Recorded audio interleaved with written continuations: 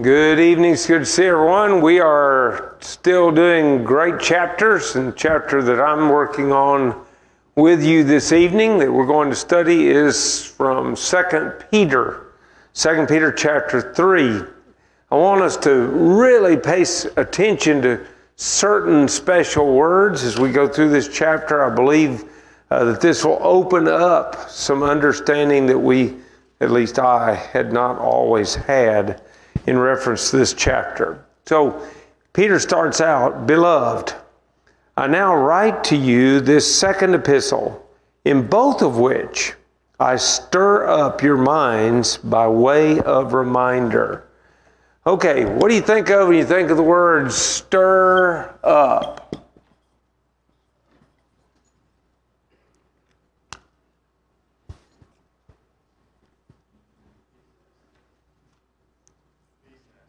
Do what? Like stirring bee. Oh, yeah. Okay. Getting the beehive going. Okay. That would be one possibility. Okay. What else? Stirring a big pot.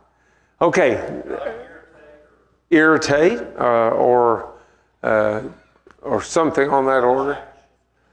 Now, here's what I ran into. When I looked the word up, it literally means awaken. Like you would, stir somebody in bed. You'd shake them. You would awaken them. And so apparently Peter is concerned with all that's going on amongst these scattered Christians that they could be asleep, not in the physical sense, but that they're not tuned in to what might be going on. So he says, "I've written you before," that's 1 Peter, "and I'm writing you now.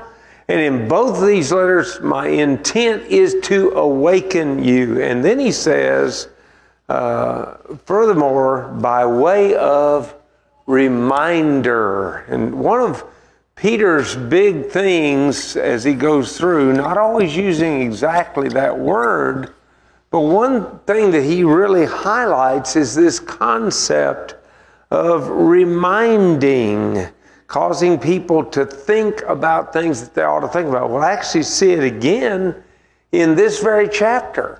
Not that word, but one that has essentially the same meaning. He's going to use it again. So reminder. Do you sometimes have to be awakened, so to speak, by a reminder? That ever happened to you? I can tell you this incident happened a number of years ago on a Wednesday night. I was the Bible class teacher in the auditorium. Richard has his class, I don't know, B1, I guess. Maybe in those days B3, I don't know. He was in the B wing somewhere. And Teresa and I are on our way, to the building. I get a phone call. It's Andy Dulaney. He says, "Are you coming?" I said, "Yeah, we're on our way now." And then I go, bingo. See, all my grown-up years, we started Wednesday evening at 7:30. And so it was only 5 after 7. I was doing great, except for one thing. We started at 7. So sometimes you have to kind of wake up, don't you? Sometimes you need to be reminded. Now, in 8 years, that's the only time that happened, so I'm thankful for that. But still, it happens for all of us. So here's Peter, and he sure wants to call to their memory, to waken them up, and to help them remember certain things that are very important. And he goes on to explain that you may be mindful of the words which were spoken before by the holy prophets, and of the commandments of us, the apostles of the Lord and Savior. All right, now, I think we need to see a word here, and we love to focus on this word when we're looking at Acts chapter 2, for example, and also Mark chapter 16, verse 16, but we need to see it here. It is just the word "and." "And" is a coordinate conjunction that gives equal weight to what's on either side. Okay, that being the case, I want us to go back and look at what he says that you may be mindful of the words which were spoken before by the holy prophets. Now go back to chapter 1, same epistle, and listen to what Peter has already said about the prophets as he writes to these scattered Christians. And so we have the prophetic word confirmed, which you do well to heed as a light that shines in a dark place until the day dawns and the morning star rises in your hearts, knowing this first, that no prophecy of Scripture is of any private interpretation, for the prophecy never came by the will of man, but holy men of God spoke as they were moved by the Holy Spirit. By the way, marginal reading for the word interpretation is origin. And the point is that the prophets did not think this up in their own minds. Instead, they spoke as they were moved by the Holy Spirit. And we've talked about that on other occasions. But the Spirit is like the wind in their sails. Imagine a sailboat doesn't go anywhere if there's no wind. And the same way here, there'd be no writing in reference to Scripture if it weren't for the Holy Spirit being the wind in their sails. So we now know that because of this and, we know first that the prophets spoke God's word. But what's on the other side of the and? The apostles. Yes, the apostles. They're on the other side of the word. Now, let's look at a few other passages. Look at 1 Corinthians chapter 2, for instance, beginning at verse 7. And here the Apostle Paul is explaining that no, he didn't per se come with excellent speech. He wasn't really impressive. He wasn't a great orator in their minds, and he just accepted that. Okay, not a great orator, fine. But listen to him now as you pick up in verse 7 of 1 Corinthians chapter 2. But we speak the wisdom of God in a mystery, the hidden wisdom, which God ordained before the ages for our glory, which none of the rulers of this age knew, for had they known, they would not have crucified the Lord of glory. But, as it is written, eye has not seen, nor ear heard, nor have entered into the heart of man the things which God has prepared for those who love Him. But God has revealed them to us through His Spirit. For the Spirit searches all things, yes, the deep things of God. For what man knows the things of a man except the spirit of the man which is in him? Even so, no one knows the things of God except the Spirit of God. Now we have received not the spirit of the world, but the Spirit who is from God, that we might know the things that have been freely given to us by God. These things we also speak, not in words which man's wisdom teaches, but which the Holy Spirit teaches, comparing spiritual things with spiritual. So now what do we know? Well, because of the and, we know that the apostles also spoke God's word. That's exactly what they did. They both did it. Now, to confirm that Peter believes that, go down in the same 2 Peter chapter 3, look at the chapter more deeply, where we pick up particularly in verse 15. We'll come back to it later if time permits. And consider that the long suffering of our Lord is salvation, as also our beloved brother Paul, according to the wisdom given to him, has written to you, as also in all his epistles, speaking in them of these things, in which are some things hard to understand, which untaught, unstable people twist to their own destruction, as they do also the rest of Scripture. Paul wrote Scripture. How did he do it? Same way the prophets did. So Peter starts off with a very, very important reminder that they need to be mindful of the things that have been revealed, by the prophets. That's one part of it. Now, you read the book of Acts and tell me that you can preach the gospel of Jesus Christ and never bring up the prophets. I don't believe you can do it. Not if you're doing it effectively. You bring up the prophets because they foretold that this was coming. And then also, of course, the apostles. All right. Now, having set this stage this way, Peter goes immediately to what I call the taunting. And listen to him in verse 3 as he talks about it. Knowing this first, that scoffers will come in the last days, walking according to their own lusts. Okay, scoffers. If you wanted to substitute a word there, you put the word mock. Mockers. They mocked. And now, all of a sudden, what comes to your mind?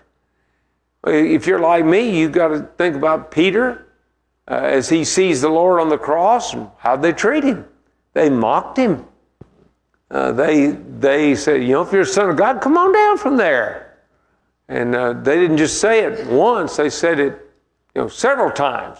Come down if you're really the Son of God. That's one of their great emphases as they're talking. Well, he says in the last days. Now that's interesting because Peter thinks of the last days as being the last age of God dealing with man. How do I know? Acts chapter 2. Hath in these last days spoken unto us by his Son. See, is what the Hebrews writer says. The Apostle Peter says it by referring back to who? To the prophet Joel, who in Joel chapter 2, verses 28 through 32, spoke about the last days. And Peter says, this is that. This is it. We're here. We've arrived. We're in the last days. So he says in the last days, mockers will come. And what are they going to do? They're going to walk according to their own lust. They're going to live according to their desire. Whatever they want, they're going to have it. That's the way they're going to approach life. And saying, where is the promise of his coming? For since the fathers fell asleep, all things continue as they were from the beginning of creation. Now, Wayne Jackson in his New Testament commentary makes an interesting observation. We've got some brethren that are not as sharp as these scoffers. Because we've got brethren that are not real sure about creation. But the scoffers were.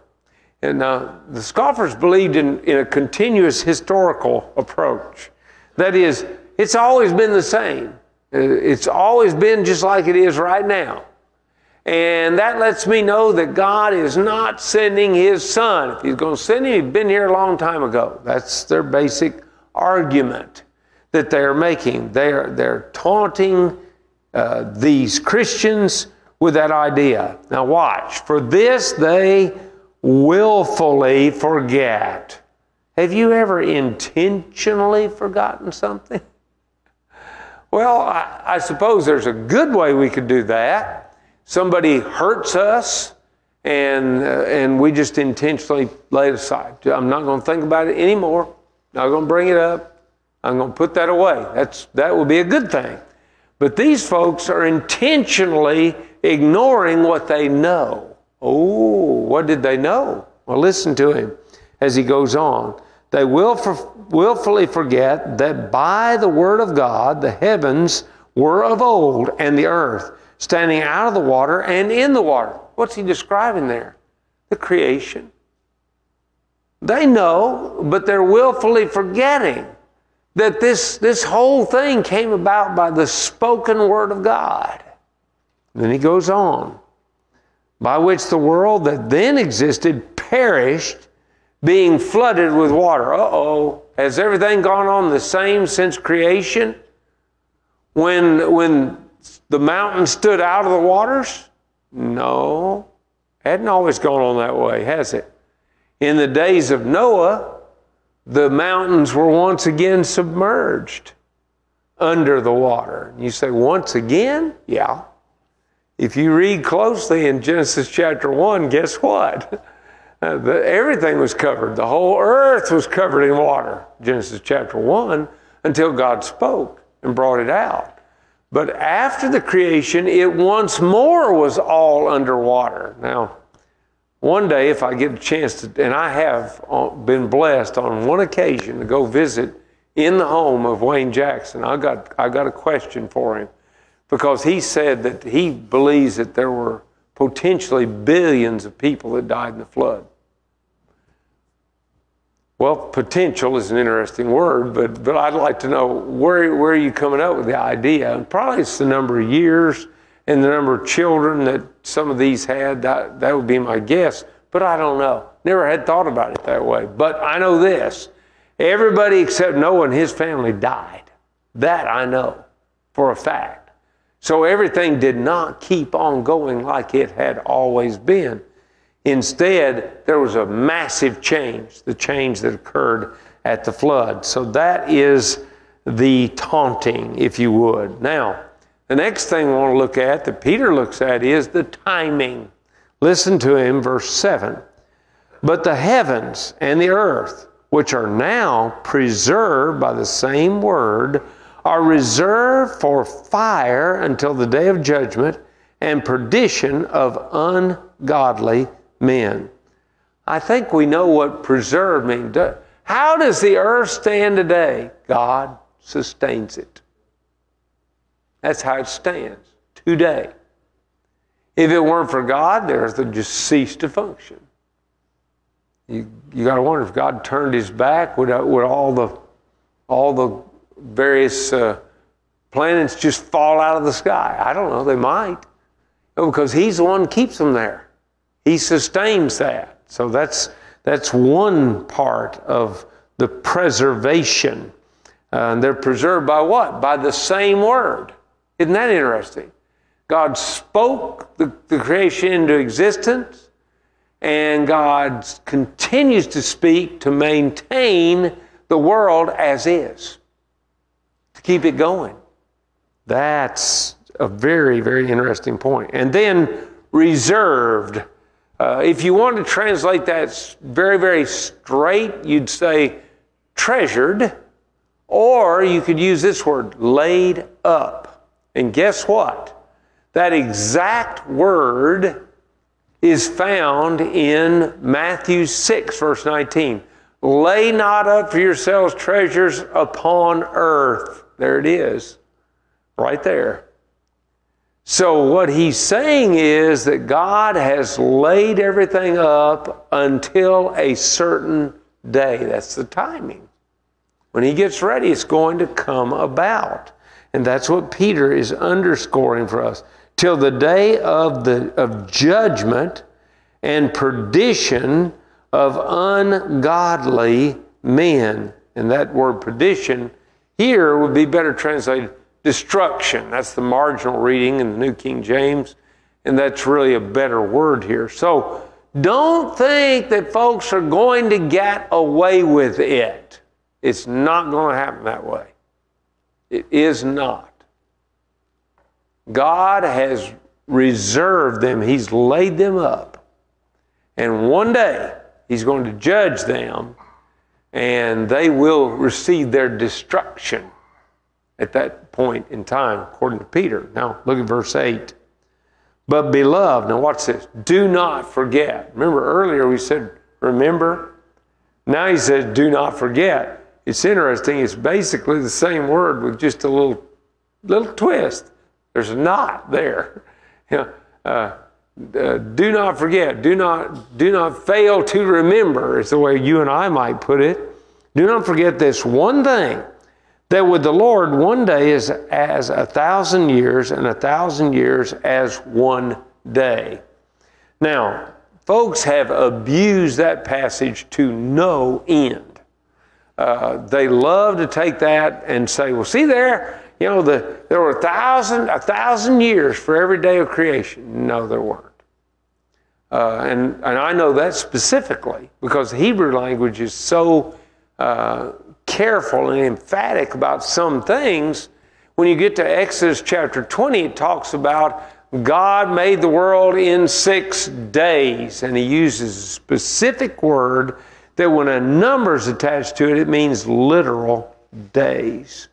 24-hour periods. And by the way, just as an interesting sidelight, Genesis 1 says, and the evening and the morning were the first day. Does that not sound like 24 hours to you? You know, wouldn't you love to have an evening that lasted 500 years? I mean, that's ridiculous. It's just ridiculous. It does not fit. So what is he saying here? He's saying time doesn't mean anything to God. You notice that you don't hear the words in the beginning until God starts the world.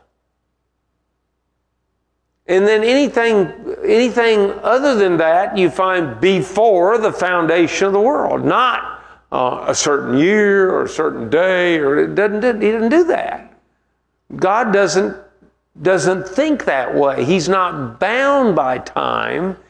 And if you want to put it a different way, we usually say he's eternal. He's not bound by time. So to him, the passage of a day is just like the passage of 1,000 years. It just doesn't matter. It's all the same, to him, because he's eternal. And by the way, one day we will be too. And then time will not matter to us either.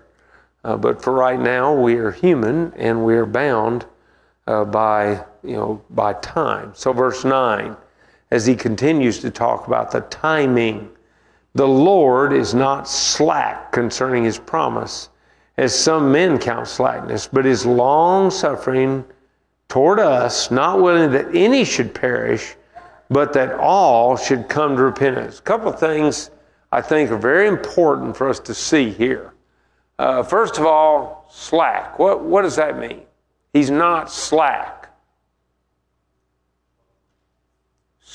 Slow. Okay. That's not wrong. Anybody else? Another idea? Another maybe synonym or something like it? You ever talk about, you slackard? What do you mean when you say you slackard? Not doing what you're supposed to be doing, right? You were supposed to clean that yesterday. You mean it isn't done now? Hadn't been finished yet? Yeah. I see you grinning, Richard. And at my house, I have to grin because Teresa's always got at least one thing that I should have done yesterday.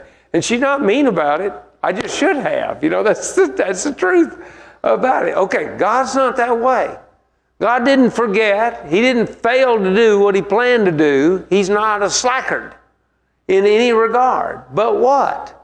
Now listen to this. He wants all men to come to repentance. Now I want you to try somehow to harmonize this with the Calvinistic teaching that says God predestined some people to be lost. Can you harmonize those two?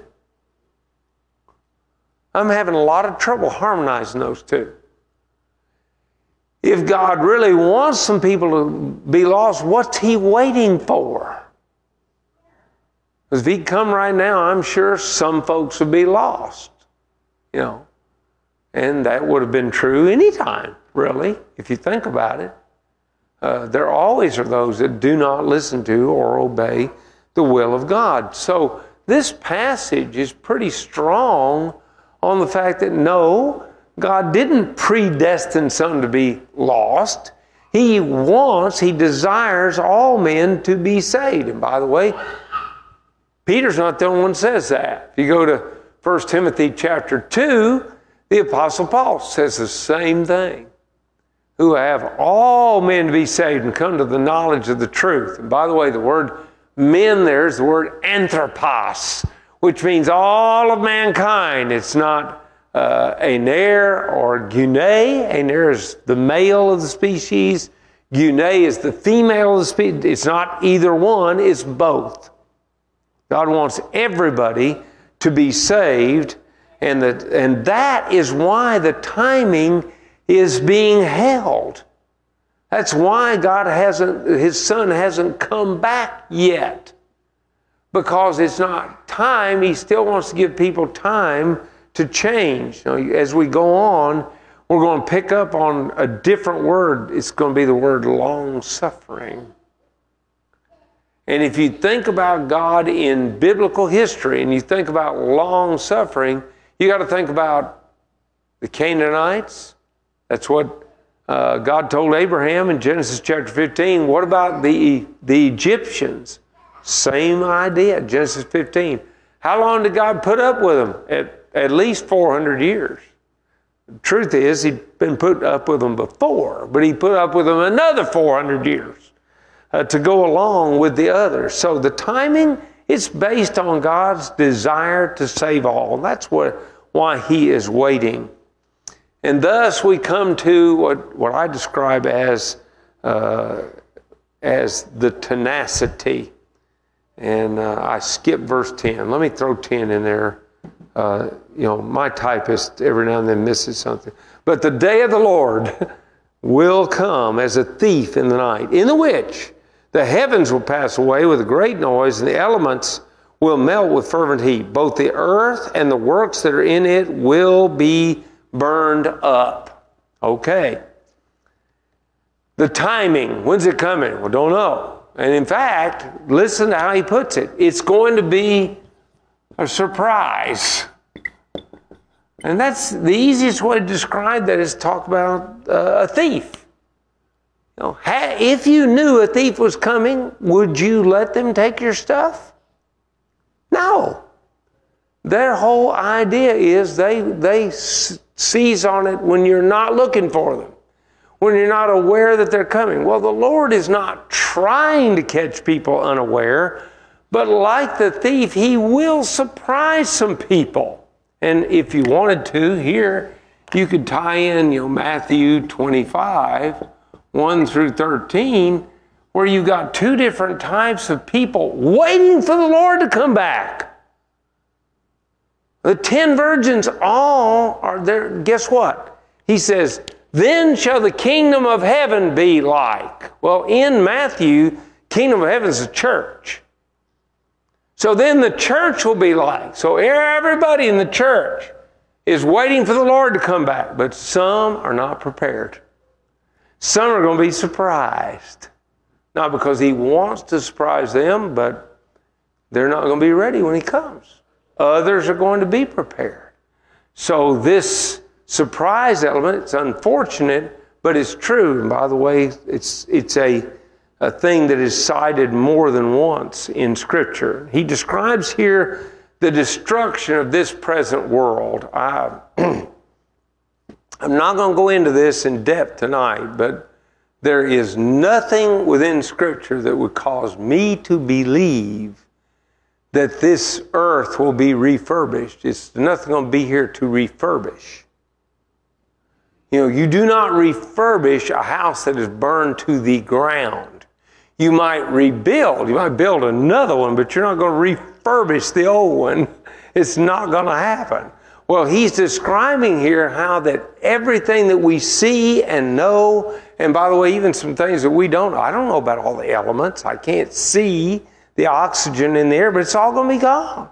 It's all going to be burned up.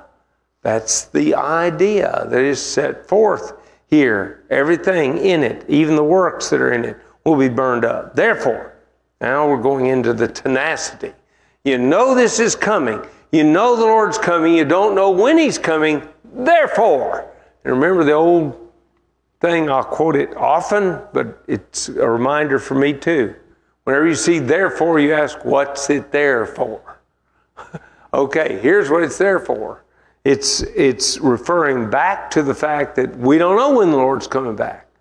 And so what does he say? Verse 11, therefore, since all these things will be dissolved, what manner of persons ought you to be in holy conduct and godliness? Since I don't know when the Lord is coming back, what should I do? Always live to be ready. I don't tell this very often. We've had several young men in this congregation that they're part of ROTC in high school. Well, I was in ROTC in high school in El Paso. In my junior year, I decided it was time to get out because I decided I didn't want to be an officer in Vietnam. I don't know if that makes any sense to you, but it did to me at the time. It made perfectly good sense. So I got out of the ROTC. I really didn't want to go down that road. But I was in that. You know what they love to do in any kind of military setting, Ron? You've probably experienced this. Surprise inspection. And if they catch you with what your brass is not right or whatever, you're in trouble. You can say, well, we didn't know you were coming. That's the whole point. You're supposed to look this way every day. Period. That's the way it is. You can just about hear the whatever, lieutenant, captain, whatever, colonel. You hope it's not a general, but whatever, it's whatever he is or she is in this modern era. Whatever the case may be, they're going to catch you off guard to see if you're always what you ought to be. So, because the Lord is coming at an unexpected time, we need to be ready all the time. We need to live God-like lives all the time. We need to be sure that we are a holy people. Now remember, Peter is, if you would, the apostle of holiness. He talks about the holiness of God all the way back in 1 Peter chapter 1, and where he quotes that God says, be you holy as I am holy. God is holy, and we've got to be holy just like Him if we're going to be pleasing to Him. So then he goes on, looking forward and hastening the coming of the day of God, because of which the heavens will be dissolving on fire, and the elements will melt with fervent heat. Nevertheless, we, according to His promise, look for new heavens and a new earth in which righteousness dwells. Now, by the way, the expression new heavens, new earth is used in several places in the New Testament. If you read every one of those contexts, I can tell you one thing's going to jump out at you. It is invariably a figure of speech. It's figurative language. And let me see, one of those references, by the way, is in Revelation, I think chapter 21. I have to double check. I had that this afternoon. It's evaporated temporarily from my brain. But if you look at the book of Revelation, it talks about what? It talks about streets of gold so pure you can see through them. Do you really believe that heaven's going to have streets of gold so pure you can see through them? I don't. I believe it's going to be better than that. But how are you going to portray it for me? It's a spiritual place for spiritual people. How are you going to portray for me in words that I'll understand without just using something I'm familiar with? I'm familiar with gold. Now, I've never seen gold so pure you could look through it.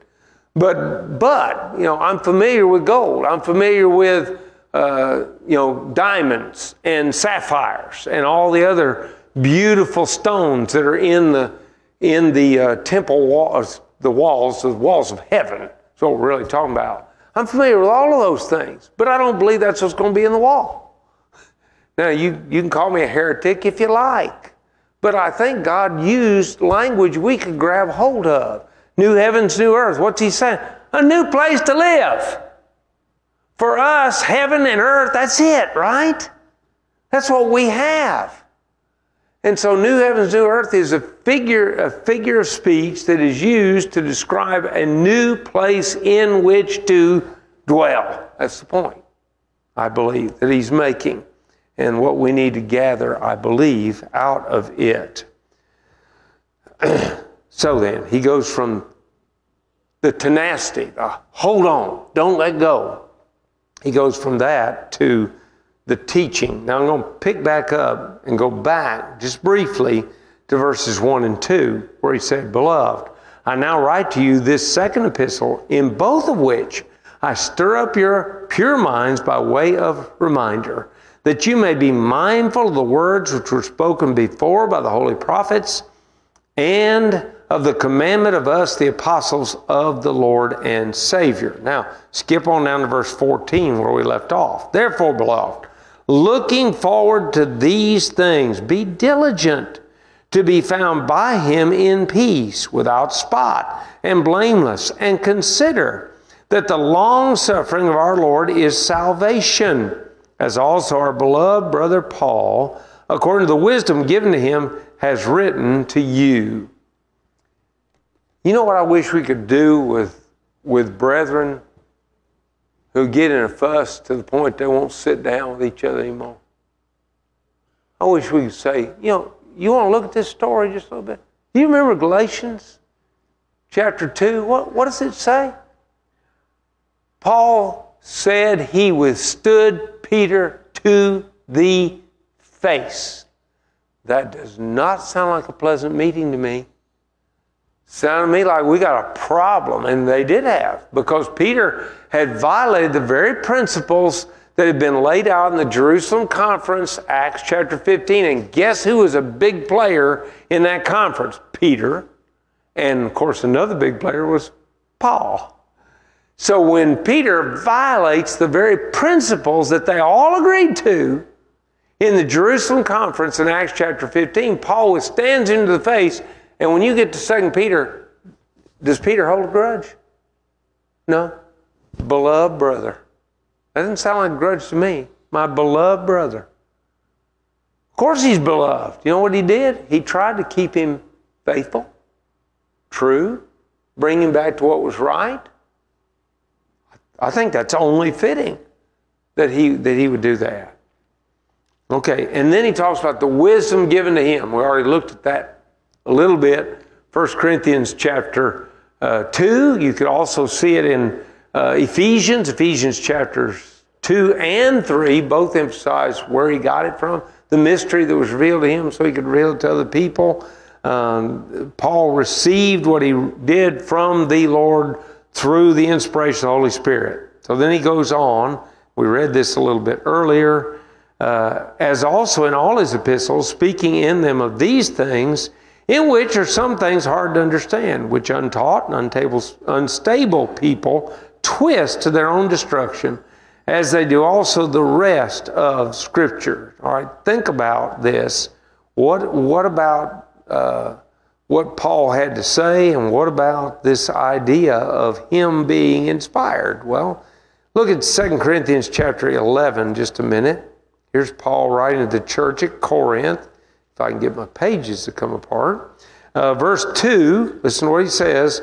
For I'm jealous for you with a godly jealousy, for I betrothed you to one husband, that I may present you as a chaste virgin to Christ. Listen to what Paul says. Why? Because he's trying to help you get ready so that you'll be ready when the Lord comes back. So that you'll be what you ought to be. Look at Philippians chapter 2. Here comes Paul again. Is he interested in their eternal well-being? I don't think there's any doubting it, any denying it. Pick up at verse 14. Do all things without complaining and disputing, that you may become blameless and harmless, children of God without fault in the midst of a crooked and perverse generation, among whom you shine as lights in the world, holding fast the word of life, so that I may rejoice in the day of Christ, that I have not run in vain or labored in vain. Paul says, don't want my work to be empty. How's he going to keep it from happening? He's encouraging them to do what's right. And if you think about what Peter's saying, he's stirring them up as well through his teaching, just like Paul did. And what's the goal of everybody? Let's go to heaven. Let's all go to heaven together. Well, then he closes out verses 17 and 18. You therefore, beloved, since you know this beforehand, beware, lest you also fall from your own steadfastness. By the way, if you can't fall, why write about it? Now, I literally, one day, and Teresa can tell you this story, we were on our way home to get lunch, and I turned on a local preacher for a denomination. He read verses like this, and he said, now see, that's just a hypothetical. It couldn't happen. And I go, huh? What did he write it for? If it couldn't happen, that's not a reasonable hypothetical. To me, a hypothetical is something that might happen. If you step on the gas instead of the brakes, you might hit something. That really might happen. It's hypothetical, I hope. I don't plan to do that, but, I don't think this is hypothetical here. Lest you also fall from your own steadfastness, being led away with the error of the wicked, but grow in the grace and knowledge of our Lord and Savior Jesus Christ. To him be the glory both now and forever. Amen. Now, if you flip back to chapter 1, when he talks about the virtues that you need to grow in order to know that you're saved, what's the leader? Add to your faith, virtue to virtue, knowledge. You got to have knowledge to remain true. Peter has taught so that they will know what they need to do, so that they will be prepared when the Lord comes back. Unexpectedly, yes, but they'll be prepared. And so for them, it won't be a bad, sudden coming. I hope you have gained from chapter 3 of 2 Peter. I love this chapter. It is rich.